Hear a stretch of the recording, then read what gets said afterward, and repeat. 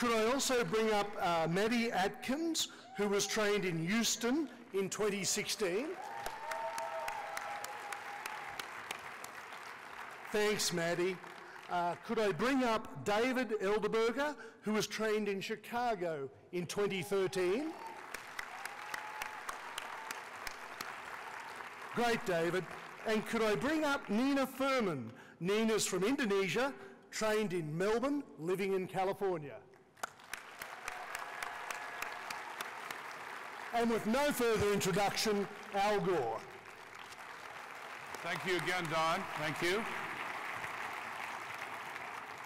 Well, wasn't that last session great? He did a fantastic job. Wow. And I'm really looking forward to this session because these four climate leaders have already traveled the journey that you are beginning now. They have a lot of experience in spite of their young age, and they've been through a lot. First of all, you all four have been working as mentors here. Thank you for doing that too. Thank you. And one of the things that we always find is that the storytelling is really an important part of this. And I didn't give you any warning of this, but I'm wondering if each of you have a short version of your story that you'd be willing to share here. And why don't we start there and come this way. Nana? So yes, I always share the story that I was working in the post-tsunami disaster area in Aceh in Indonesia, when I was seeing a lot of devastated victims from this tsunami. And it was really hard to work with the people there. And at that time, I was trying to convey the message that we have to do the rebuilding in a sustainable way, but somehow people didn't understand my language. It's like I was speaking foreign language to them. And I realized that the people in Aceh are very religious, so I tried to explore from the religious teaching, and I use the wording and the narrative from the faith-based scriptures, and somehow people just, you know, like their bulb just light up, and they realize that, yes, she's saying something right, and we need to do like a better way to transform our reconstruction. And that way also, like, I use that kind of stories when I start conveying the climate change issues. And before I go to David, I looked for an opportunity to mention this. Nana also went on to not only be a climate leader, but she also is the one person most responsible for the Islamic Declaration on Global Climate Change, which has had a huge impact. Yeah. And that's great. Yeah.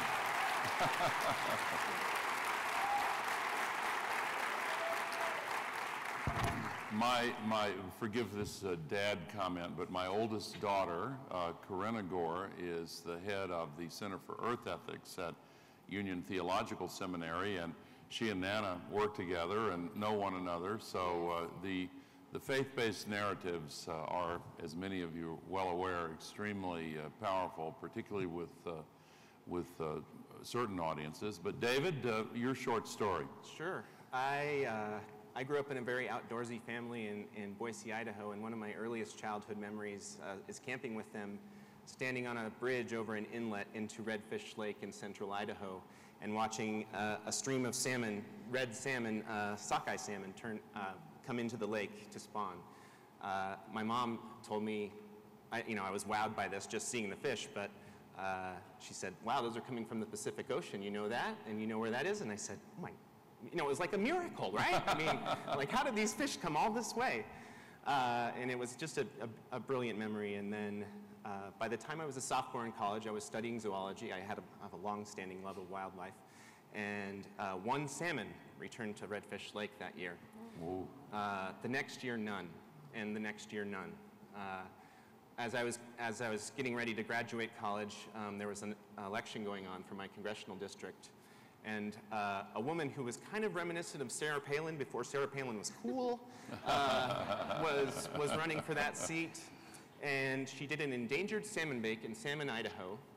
And I just thought that was the craziest thing in the world. Her quote from that event was, "Salmon are endangered, I can buy them at the store in a can." And of course those are Alaskan salmon. And I just thought, well, this person will never be elected. She's just too fringe, too crazy. This sound familiar at all? Too fringe, too crazy?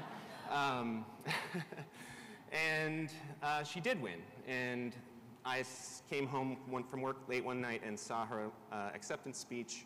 The next day, went to the university library, looked up internships, found one with the Sierra Club, moved to Washington, D.C. with my goal of coming back to Idaho someday and beating her at her own game.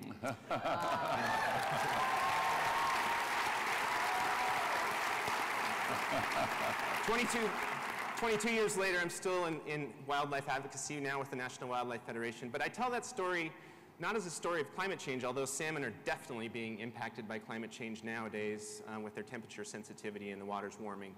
But I tell it as a change in my short lifetime to that point. Human-caused impacts caused a whole species, a whole miraculous wildlife migration to cease to exist. Wow. Well, thank you for turning that grief into determination to make a difference. Maddie, what's your story? Yeah, so I grew up in a household that showed me an inconvenient truth when I was a very young kid, so I kind of always knew that climate change was a thing that existed. But it was always really difficult for a young person like me to actually do something that felt like it mattered. When I was in high school, it seemed like I should join the environmental club because I was like, I'm really passionate about climate change and this is something that needs to be stopped. But we did things like make pine cone Christmas ornaments, and I would come from the headspace of being like, the ice caps are melting and this is what we're doing.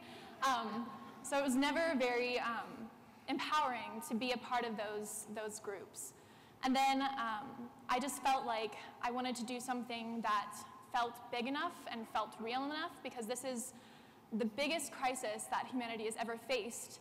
And I wanted to do something that actually felt meaningful in the face of that crisis, in the face of that magnitude.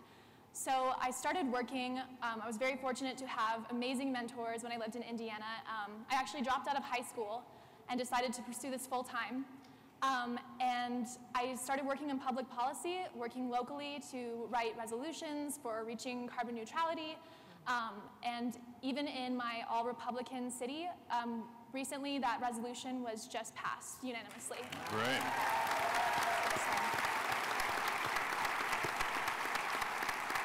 It's sort of been this journey of trying to find actions that feel meaningful enough and to find amazing people to do it with.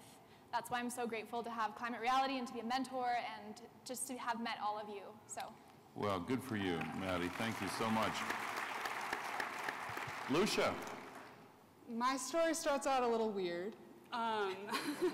So I took environmental science when I was in high school. I hated it. It was a sleeper class. Everyone just slept the whole time. I was never really inspired by environmentalism until I started gardening. And I started gardening because I had a lot of digestive issues that suddenly came on, and I was having a lot of health issues that my doctors couldn't really identify. And so I started looking into natural health alternatives like Ayurveda and Chinese medicine, and they recommend eating seasonably and living in accordance with the laws of nature. And I realized how difficult that was given the way our food systems are set up. And so I decided I wanted to start gardening. So my journey started with changing light bulbs. It was very personal, and it was motivated by my own health. And I realized that I just loved living a healthy lifestyle, and I wanted more people to support that. So at my university, I attended the University of Illinois at Chicago, and there was an urban garden on campus. So I joined the UIC Heritage Garden. And UIC is not very environmentally or sustainability focused, but they're very social justice oriented. So it was out of the Latino Cultural Center, and Most of my first friends at the university were undocumented students, and so I started learning about the social justice connections with environmental justice issues, and just became so motivated and inspired, and realized that my love of gardening was so much bigger than wanting to eat healthy food. It was really this global issue that I needed to be politically engaged with. So I ended up interning with the Office of Sustainability, where I got my first climate reality presentation. And that was my light bulb moment, because up until then, sustainability was like this intuitive thing in my head. Like, I understood, don't trash the planet, that keeps you alive, right? But I really had, like I said, I slept through environmental science, so I really didn't understand what climate change was. And this was the first time I felt like I had a holistic understanding of what climate change was at a very basic level. It's not hard to understand, but you just need to get that basic information. And as an English major and as a writer, I realized that I finally found my niche as a communicator, and I was so that was my light bulb moment. And I knew that I felt like I found my purpose in life. And so I immediately signed up for the Miami conference, and it was life-changing. So I've been a mentor and have attended the conferences ever since, and have continued to be more politically engaged and be a person that represents this issue. Good for you. Thank you very much. That's great. Okay, so each of you has been interacting at tables and with small groups here, but I want to ask all four of you to share with the entire group, what advice would you give to a brand new climate leader? They will have the graduation ceremony later today, and they're looking to put it to work. And what are they facing? What advice would you give them? Whoever wants to go first. So my first piece of advice would be, you have been given a golden key, and that is Al Gore's name. I say, thank you. Never heard that one before. But. I swear to you, like I said, I'm an English major. I didn't have a lot of environmental science classes I could take, so when I left this conference, I was so intimidated because I didn't feel that I had credibility, or that people really took me seriously with my interests in sustainability. And being able to say that I attended this conference and I was trained by Al Gore, people got really interested. And we were talking about this earlier, they think you're intimate friends with Al Gore. Everyone in my family thinks I'm like best friends with Al Gore. Well, we all are. Yeah. Clearly. So, feel free. But I really mean that, to take yourself really seriously, and use Al Gore's name and go out and say, I'm a trained climate reality leader, and really use that to your advantage, because people will be interested, and even if you don't work in the industry, that's fine, because you have this training, and that's what gives you credibility. Next, whoever. Oh, okay, I can go next. Like my advice would be, know your audience and start from something that they're familiar with, or something that is close to their hearts or their lives. Don't, if they're, find out what is their, what is the community or the audience that you're going to talk to, whether they're interested in food, health, water, or faith. Start from there. So, because most of the time, this is happened to me, in the beginning of my presentation, I was trying to give, I gave to my mom's friends. These were women, housewife in Indonesia, and I was trying to give, just intimate presentation about climate change, but I was using the language of science, and they're just like, what are you talking about? It's they're clueless, and I realized I made a mistake because I didn't talk about something that is close to their heart. And then I started with my mom, because she loved gardening. I started to talk about, gardening and what's the relation. Then she got it. Then I tried that, knowing the audience. I think that's very important. Yeah, and before we go on to David and Maddie, if you have a group of people, what's the best way to get to know your audience? That's always good advice, but there are different people in some audiences. It sounds like you had a group of people who had a similar outlook, but do you just pick that up by talking to them in advance? Yeah, so I usually like ask, if I get invited, I ask whoever invites me, like what sort of audience that I'm going to meet, and then like what is their background, like, you know, like, so then I have like some ideas. So I ask question first, like where they're coming from, what do they do, and where they live. So I have some ideas, like, you know, like what sort of like audience that I'm going to meet. So those things. So I do like a little research before I give the talk. Unless you do like elevator pitch, then you just have something maybe related to weather, then that could, you know, that always works.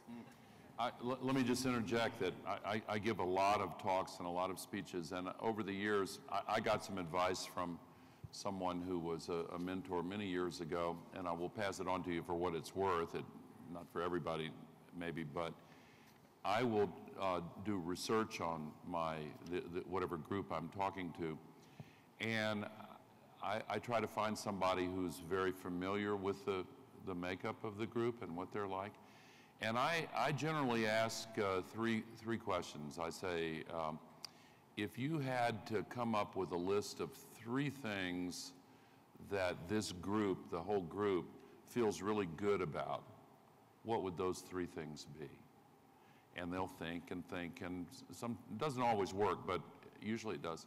And then I say, if you had to come up with 3 things that this group feels really bad about, well, and it's usually easier for them to come up with that, well, it depends, but, and then I will sometimes say, if you could wave a magic wand and bring about one change in their thinking, the whole group, what change would you hope for?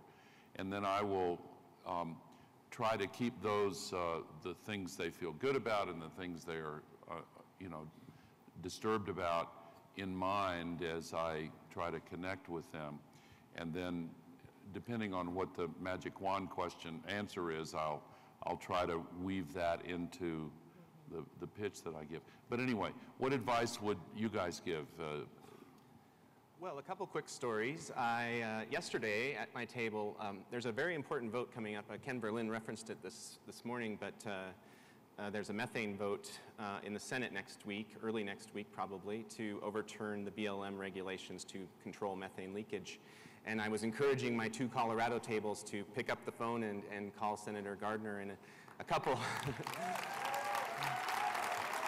who's still undecided, and we've managed to delay this vote because of Republican indecision on the tool that they're using to overturn this rule. But so 2 of them were like, well, I've never called my senator before. And I said, wow, okay, well, that's great. Like, let's do it now. And she said, well, what do I say? And I said, it's like 6 words, like vote no on the BLM methane CRA.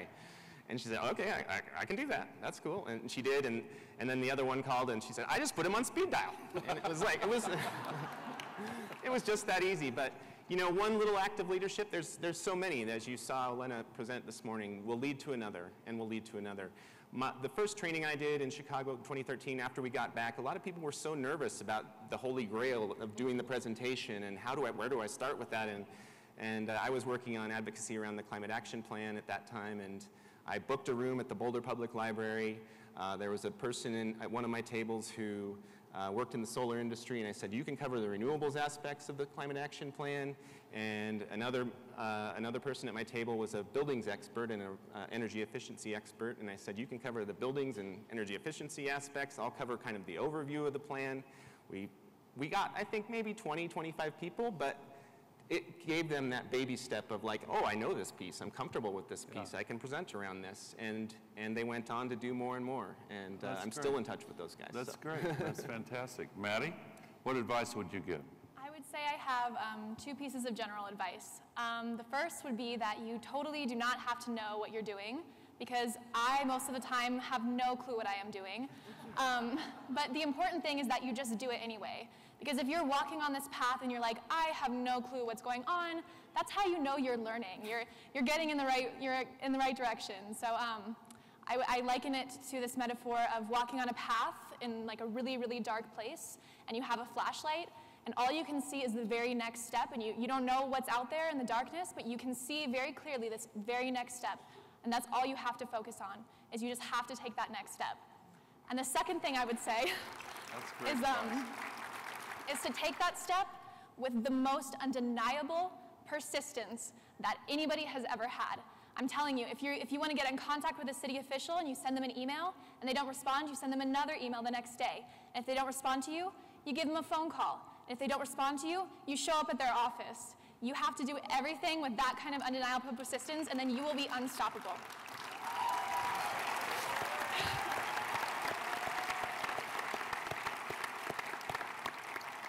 We were talking backstage, and all four of you told me that you really enjoyed the Indivisible presentation. That's a little bit about persistence also.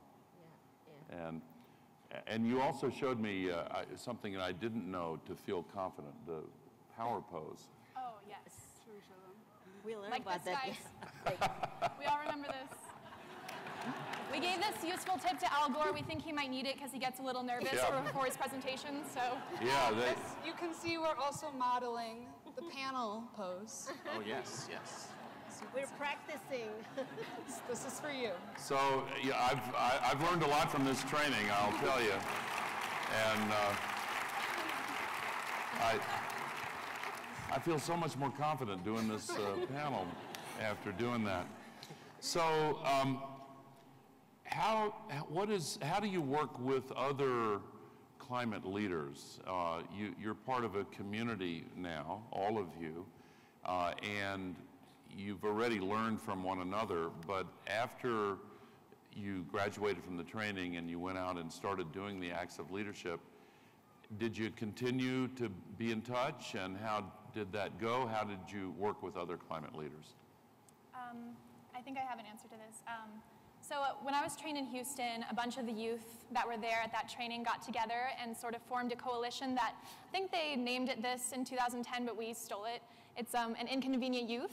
Oh, okay. So we all got our names on a spreadsheet, and we decided that we were going to stay in contact because youth have to stick together because our voices really matter in this movement. We are the moral authority, so we know that we're powerful. So we have continued to stay in touch. We have begun working with the organization that I am a part of called I Matter Youth, which is a support network for youth activists. And we empower them to take local action in their cities, things like resolutions, just to get their cities actually taking them seriously, because this is not just about our children or our grandchildren. This is about our lives. This is my personal fight to make sure that the world that I live in will be livable. So just staying in contact with those climate reality leaders has really helped me to stay motivated. Seeing what they're doing and sending them emails and seeing them on video calls has been so amazing. So. Yeah, after my first training, it was a life-changing moment for me. I'd lived in Bozeman, Montana for 12 years and worked for a number of organizations up there, and had transferred down here. In my first year, as an organizer, if you don't have a network, you're very helpless. You can't get a lot of things done.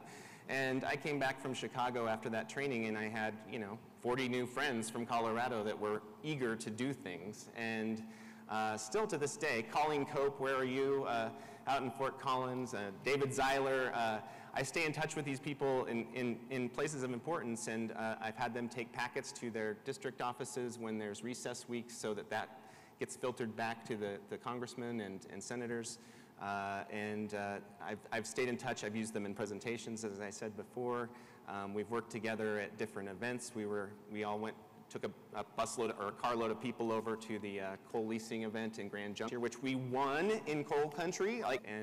First training, Jennifer Linton, who's a mentor here, and as you might have experienced here, it's a pretty amazing place to be, because serendipitously you'll meet the people who have the skills that match your skills and who can start projects with you. So I would definitely say take advantage of the connections that you have made here, follow up, and use the Climate Reality Hub.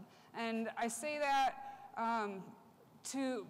for a few reasons. One is to, especially for actions going into the future, like marches. I mean, Washington will have a march, but we need marches in smaller cities too. So keeping in touch with people regionally, and also, like, I don't know if you ever go on Facebook and Facebook stalk your friend who like went to Peru and you're like, what am I doing with my life? The same thing can happen on Reality Hub, but in a very positive way. Like, go to Brian Ettling's page and be like, what am I doing with my life? We are in a room of such passionate, motivated people with such amazing energy, and using everyone here and all the people already in the network as supports and as motivators to remind you to keep going. Because once you leave, you're going to go back to your everyday life, you're going to go back to your job, and you're not going to be surrounded by people who totally support what you're doing or who really care. So, I mean, the internet is such an amazing resource that we have. So I definitely say use that and stay as connected as you can, and use Facebook and use the hub. Great.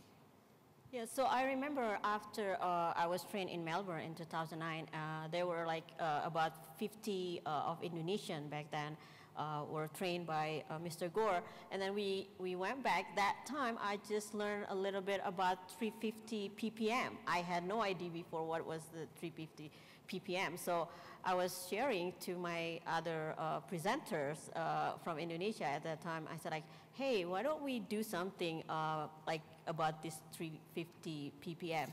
And then just happened, we work with the Ministry of Education. So shout out to my climate reality from Indonesia, led by Ibu Amanda Katili. So we work with the Ministry of Education. We managed to do 35 presentation simultaneously in 35 universities throughout Indonesia, from the east to the west. So that was like something that I've never forget. That's kind of like giving me confidence that, well, we could do it. And it was kind of like we made history actually in Indonesia to do this, you know, like throughout the university.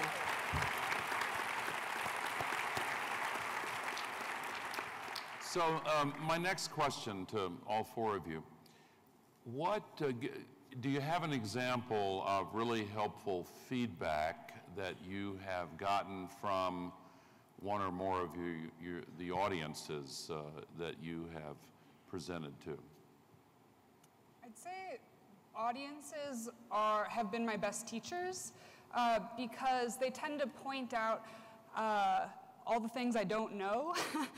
and so my answer is very often, to be honest, I don't know the answer to that question, but I'll get back to you, and you collect their information.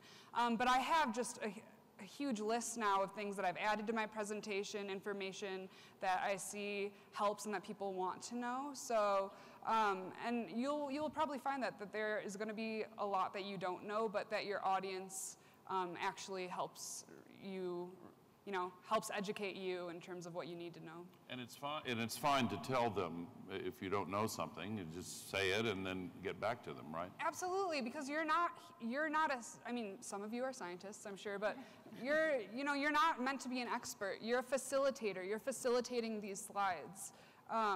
And you don't need to be an expert on all the knowledge. So right off the bat, letting people know that, you're not an expert, but you're here to educate as much as you can is definitely, I think, a great thing to do at the beginning of the presentation, actually. Other feedback experiences? For me, I think I can't underestimate the power of the personal story. I start every presentation with that story I told you at the beginning of this presentation, and it humanizes you in front of your audience, and there's nobody that can object to your emotion around, or your passion around an issue. So if you make that personal connection, everything you say after, they might not remember all the stats and all the science, but they remember your story, and people connect with stories. So feel free to use that, develop that, focus group that, work on it with your friends and family, and just, be human. Yes, so I moved to United States in 2012. So as soon as I moved to the U.S., I was living in San Diego then. So I was asked to write an article in the Muslim Woman magazine for US and Canada. So I wrote about climate change. And so because they're interested in my profile, so they put me in the cover of the magazine, and they mentioned that I was trained by Al Gore. So suddenly I become like famous. so anyway, then I started like, talking to the imam in the Islamic Center of San Diego. I said, like, we need to talk about climate change with the congregation. And then she's like, would you like to do it? I said, yes. So I did it. So I did so many times, like presentation, talking. Sometimes we have movie nights. And just like sometimes I came to the mosque and people just come up to me, like, oh, I've done this such and such that you mentioned in your presentation. I said, really? What did I say? I mean, like, but people do that, and I feel good because, wow, people really listen to me. And then after 3 years of constantly talking about climate change, finally the board of the mosque decided to put solar panel in the mosque, and now San Diego Mosque has the solar panel on the roof. So I'm proud of that. That's great. If anything, I just want to echo what David said about, sharing your story is so important. And I feel like my first presentation was so bad, but just getting through that first really bad presentation, you will always iterate every single time you give a presentation, and you learn so much more about what connects with an audience. And then even then, you're going to have those embarrassing moments where you completely forget what you were going to say, but then you like mess up the slideshow, and then you're just like, okay, you know what? Forget it. But yeah, absolutely. Just continuing to go through that and letting yourself, learn, letting yourself be bad at first. It's totally okay. I had that moment when the slides just didn't come out, and you just have to keep talking. It's like, that's going to happen to you. So, please. Get ready. When I first started doing slideshows, it was so long ago, I had a Kodak projector with the slides that you put in. And I was reminded of this when you said, something will go wrong. It's really easy sometimes with those old slides to get them upside down and backwards. Oh, yes. And it's really difficult to change it during the middle of the slideshow. It's much better on a computer. But, although I've seen your desktop, and it's pretty hard when you try and change it in the slideshow, too. Well, yeah. Easier though. So, have any of you ever had times when you felt discouraged or needed to recharge your motivation? Listening to you, I'm thinking maybe not, but knowing that we're all human beings, I'm thinking maybe so. Have any of you ever had an experience like that? And how do you get your motivation back up to the level you want it at? Yeah. Well, November 8th was probably the worst day of my life. And I had been feeling like already, climate change was just not happening fast enough. Climate change was happening way too fast. Our action towards it was not happening fast enough. And just to have that happen, it felt like we had taken just this huge step back, and I had already been feeling so unmotivated as it was. So I think for a very long time, I sort of just like had trouble even getting out of bed because it just felt so hopeless. But then somebody told me this really great thing, is that you don't have to be, hopeful, because it's really no better than being a pessimist, because it's going to be great. But we all know that that's not true. And a pessimist looks at the future and says, everything's going to go terribly, it's all going to be awful. We all know that's not true. What he said is to base yourself in reality, in this moment. You know what is good and what is right in this moment, and whatever that is, you do it. And it's going to be an action that's small and that you can actually have control over. When we look at the federal level, it's all these problems that are so huge that we don't have any direct say over. So we feel powerless and helpless. But then if we go down to this present moment, to our local government level, we can immerse ourselves in issues that we actually can have a direct control over. That's good advice. Very good advice. As an individual who works on this for my day job and my volunteer job and thinks about it constantly, you know, some days there's just not enough Prozac in the whole world to like get through the day. I've looked forward to this particular event. I mean, I look forward to everyone, but since the election, you know, I come to these events and I just get so recharged to know that we are building an army around the world that's gonna solve this. I had a friend who I recruited to come to this training, and she's a dance teacher and a professional dancer, and she saw my post on Facebook and said, I'm gonna apply, and I said, great. And then she got in and she said, I got in, like what in the world? Like, I don't even know what I'm doing. You know, why am I coming to this? And I said, that's exactly why you're coming to this. Because you are a dancer, because you know the arts. And professional environmentalists are not gonna win this battle. You know what I mean? We need every constituency on point, at the ready, doing the work. Yeah, that's great. On point's a ballet term, isn't it? Yeah.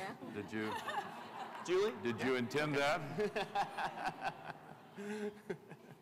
I'd say one of my most difficult, well, this is just one moment that, I don't know if it was my most difficult, but it was recently actually. So I just graduated from college a few months ago, so in my millennial hustle, I was offered some work right after I graduated from a friend of my family, and I didn't really know what I was stepping into. He just needed some like assistance with something.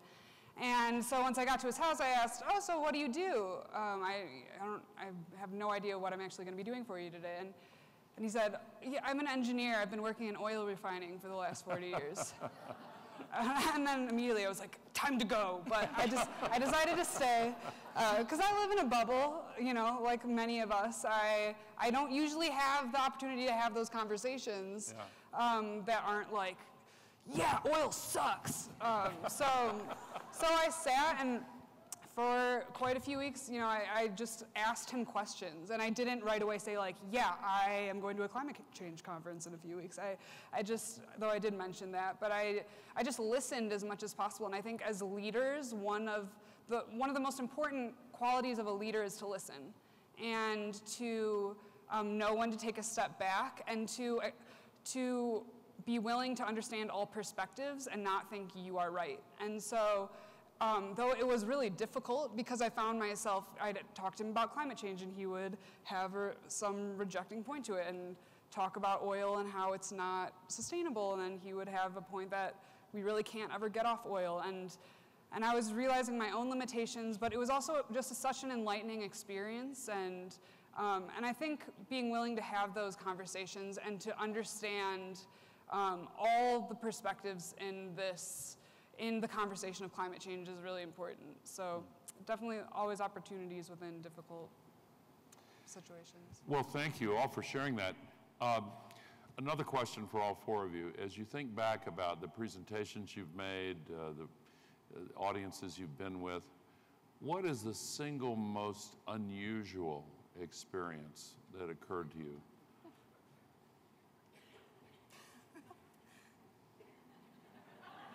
Well, that's or the most memorable experience or exchange that took place. for me, actually, like It may be this panel. I don't know. so like some of the like the audience that I was giving presentation were like they're like senior citizens, so they're like leaders in their communities. So I feel like, you know, kind of I was intimidated because they're all old people, and then I'm like so young. What am I like back then? And like, you know, like what am I doing? Like telling them what to do? I feel like I was teaching them, and so so it's kind of like they also have a little reserve. Like they're like, who are you to tell us this? But I think like after the presentation, after, you know, like the event finished, they actually, some of them came up to me and they called me and they said like, thank you, teacher. And I'm like, oh, I'm not your teacher, but they actually like, they said, yes, you are our teacher. So I think that's like something that is, you know, like kind of like encouraging for me. Yeah, that felt good, didn't it? Yeah. Can I add a little bit about like being the other question. So like, I guess like Maddie and David, like, you know, like all of us, like November 8th, I was in Marrakesh for COP22. So then, you know, like this, like suddenly my phone was just full of messages, and then suddenly I got like contacted by journalists, and you know, like many of journalists they said like they want to interview me because they said, you're a woman, you're a Muslim, you're an immigrant, and you're a climate activist. Wow, how are you going to survive this? And I was like,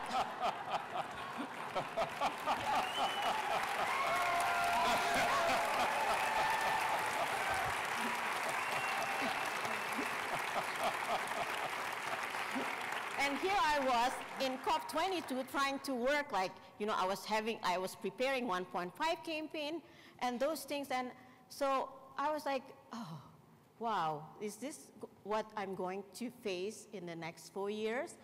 So I was a little bit reserved after I was working in COP22 until finished, but then I returned back to the States and I was like, wow, what am I going to do? So, but then I realized that, you know, we cannot just like depend on government, because at the end of the day, it's like, you know, everybody wants to drink clean, you know, like clean water.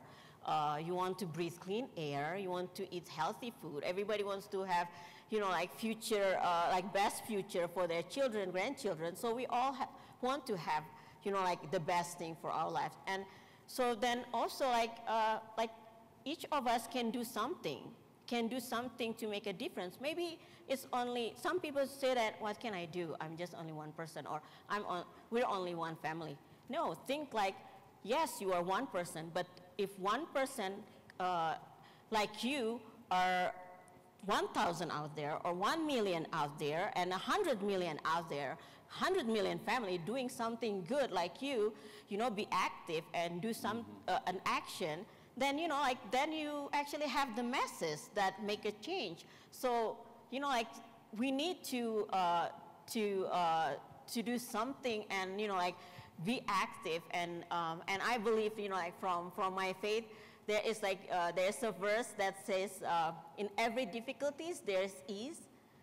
So I think this is the difficult time, but I see a lot of ease, because a lot of groups that never even talked to each other before now becoming together, and they actually build communication and coalition.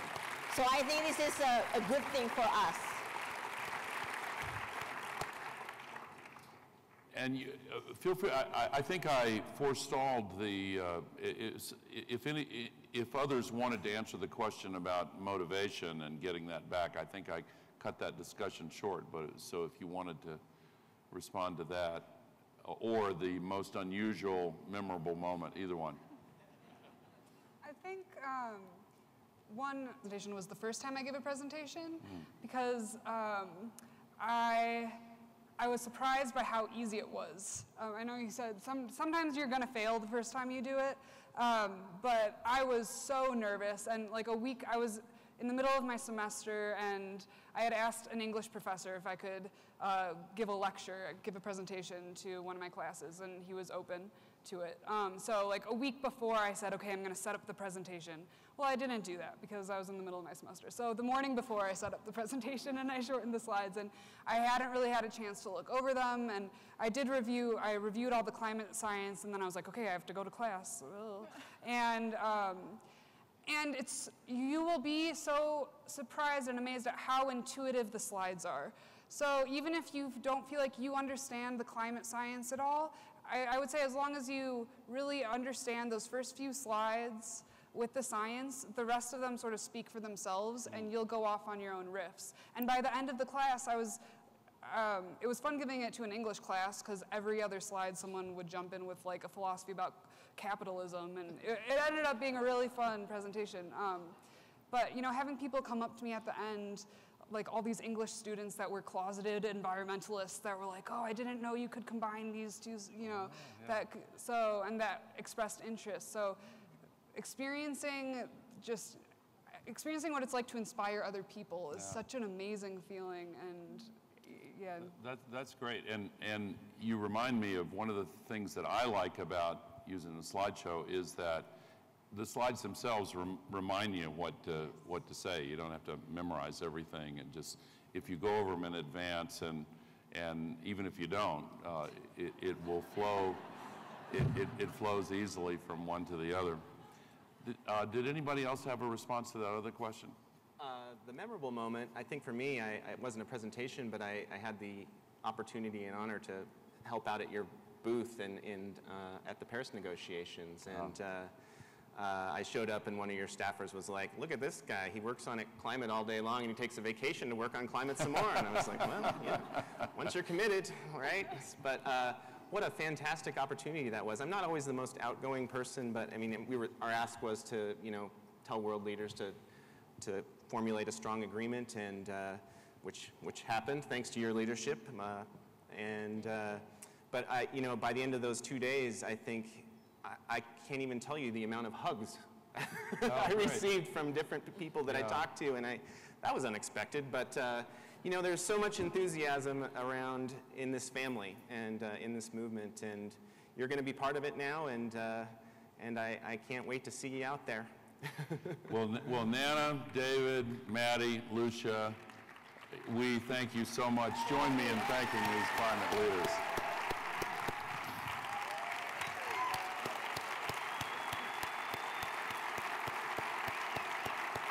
Great job.